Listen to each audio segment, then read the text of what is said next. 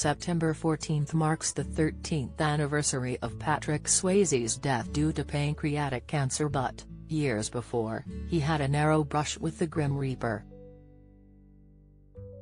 Swayze was reportedly flying with his two dogs from California to Las Vegas when he was forced to make an emergency landing in Arizona.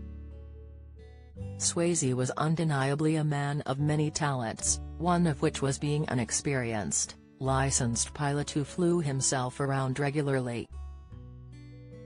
However, in June 2000 a routine trip went awry as he was traveling with his two dogs. AirSafe reported that when the plane was cruising, Swayze heard a loud sound, following which his ears popped and his dogs began barking. The pilot began searching for a suitable landing site as he feared he had lost cabin pressurization, and allegedly believed he had spotted an airport below him. He began to descend but soon realized he was about to land on a deserted street rather than a runway. Just before the plane touched down on the road, the right wing hit a streetlight which ripped off a 4-foot section of the aircraft, according to AirSafe. Once the wheels touched down, the plane also allegedly hit another street light, a stop sign and an electrical utility box before coming to a stop. Swayze had reportedly landed in a housing complex that was under construction in Arizona, but thankfully neither the actor nor his pets were seriously injured. Talking to CNN at the time, Swayze recalled being so focused on putting it on the ground safely that "I don't even remember hitting anything."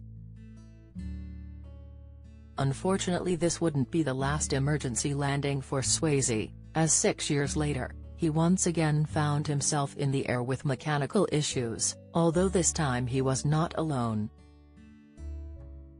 Lisa Swayze, the Ghost actor's widow, recalled the shocking incident on her website as she was the pilot on December 27, 2006. The couple, along with their two dogs, were headed to New Mexico from California on a beautiful, sunny day when suddenly, the right engine started having problems. Lisa decided to turn back to California as the situation continued to deteriorate, but when a loud sound came from the right engine she was forced to shut it down completely. She recalled, "I looked at Patrick, our eyes were wide. 'I guess we're landing now,' I said." The couple survived that flight, but just 3 years later Swayze tragically died on September 14, 20 months after receiving his original cancer diagnosis. Don't miss, the Dirty Dancing star defined an era of romantic cinema and was even named the sexiest man alive by People in 1991. The ever-humble Swayze admitted he wasn't entirely convinced that this title belonged to him in a 1995 interview with 60 Minutes Australia. He shared, "At first it was like, hey, wow, that's cool.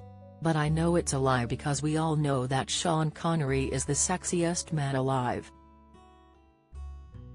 Although Swayze had experienced some cinematic success, his true breakthrough arrived in 1987 with the hit film Dirty Dancing, which earned him A-lister status almost overnight.